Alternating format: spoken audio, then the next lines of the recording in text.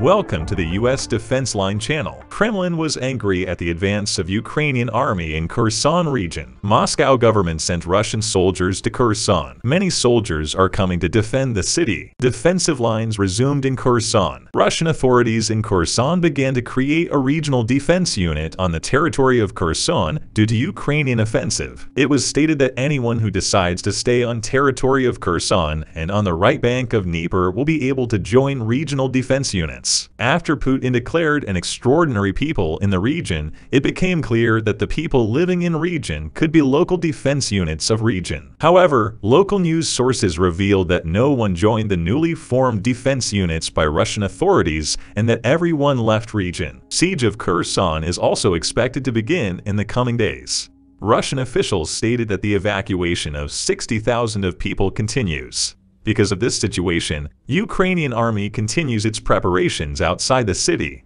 There is also information that a large number of HIMARS systems came to the region. While the preparations for the siege of the city of Kherson continue, fierce clashes continue in Donetsk region. In clashes in Donetsk, Ukrainian army continues to advance. As a result of the clashes, it turned out that Russian military commander Pegov was wounded near Donetsk. Russian army in the direction of Gorlovsky was ambushed in region. Ukrainian army surrounded Russian army and launched a fierce attack. Pegov was also behind soldiers fleeing region as a result of clashes. In more detailed information that emerged, Ukrainian army raided a very large convoy of military vehicles. It is estimated that so-called Donetsk ruler of Russia was also present in this raid. The exact situation of Donetsk official after raid is unknown. Ukrainian Air Force also attacked Donetsk region. As a result of attacks, so-called senior Donetsk officials of Russia were shot. Russian dominance in Donetsk region began to decline. Russian officials began to flee area. It turned out that Russia will begin to send a large number of extra soldiers to region as situation in Ukraine is getting worse. A former Russian diplomat stated that Russian President Vladimir Putin would sacrifice 10 to 20 million Russian soldiers to win war in Ukraine. Boris Bondarev, Russia's former permanent representative to United Nations, claimed that winning war had become a matter of survival for Putin. It has been alleged that if Russia loses the war with Ukraine, it will be end of Putin. Putin will bring more than 20 million Russians to front in war he has made a matter of principle. For Putin, this is now a matter of political life. Against this situation, Kiev government took a new decision. Ukraine, which has recruited more than 1 million people, has launched the 8th mobilization wave to make up for its losses. Ukraine, which has recruited more than 1 million men with 7 mobilization waves since February 24th, press button to compensate for the losses it suffered after 2 months of counter-offensive operations. Ukrainian army announced that every man under the age of 60 who can hold a gun is included in scope of the mobilization. Main aim of Ukrainian army right now is that it wants to retake all regions, including Crimea annexed by Russia,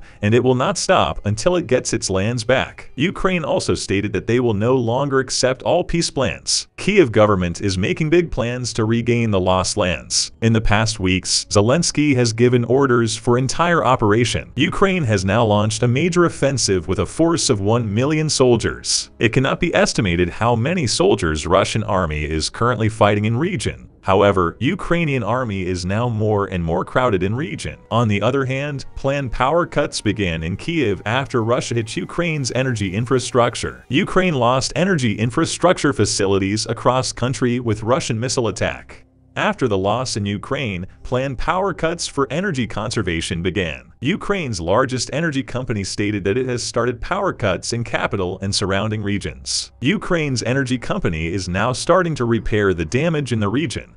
That's why it was announced that there was a power cut in the region. President Zelensky made statements about power outages. Ukrainian President Vladimir Zelensky said that the whole world should now react sharply to Russia. Stating that his country has now returned to normal life, Zelensky argued that Russia is a great threat not only to them but also for every country. While heavy clashes continued in region, President of Ukraine Vladimir Zelensky gave information about the course of the war. Zelensky stated that Russian Defense Minister Sergei Shoigu had phone calls with defense ministers of some countries and discussed nuclear threat.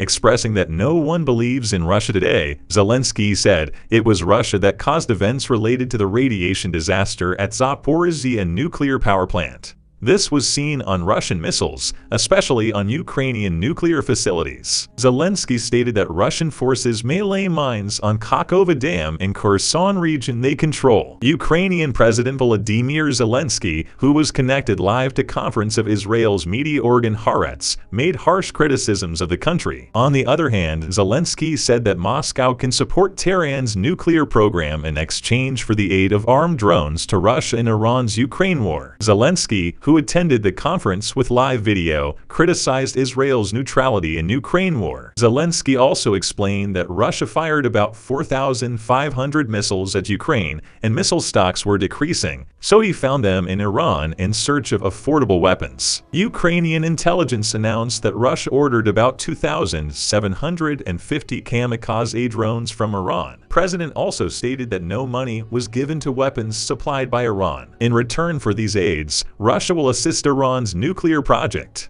Zelensky also touched upon the air defense systems they demanded from Israel. Zelensky, who called for arms aid to Israel, also announced that Russia's presence in Syria has decreased thanks to defense of Ukraine. That's why Ukraine asked Israel for a defense system. Israeli Defense Minister Benny Gantz stated that they cannot grant Kiev's requests at the moment due to operational restrictions. However, Israel has indicated that they can provide an early warning system. These systems, which can detect a possible attack in advance, can work very well for defense of Ukraine. With the recent increase in Israel's cooperation with United States and Western countries, it is also clear that it is on good terms with Russia. Thanks to the military coordination of Israel with Moscow, Iranian targets were hit. The connection between these two countries has never been resolved. But throughout Ukrainian war, Israel did not send its military equipment to aid. However, with the outbreak of Ukraine war, the disagreements between Russia and the West put Israel in a difficult position. After Russia's attack on Ukraine,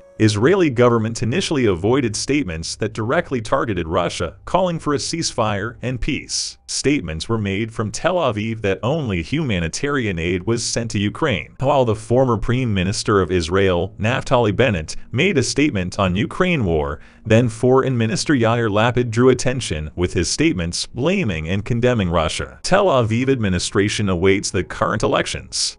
It is stated that the world's best air defense system can be sent to Ukraine after the elections. We have come to the end of another video. You can support us by liking the video. By subscribing, you can easily follow new videos. I wish you all happy days. See you.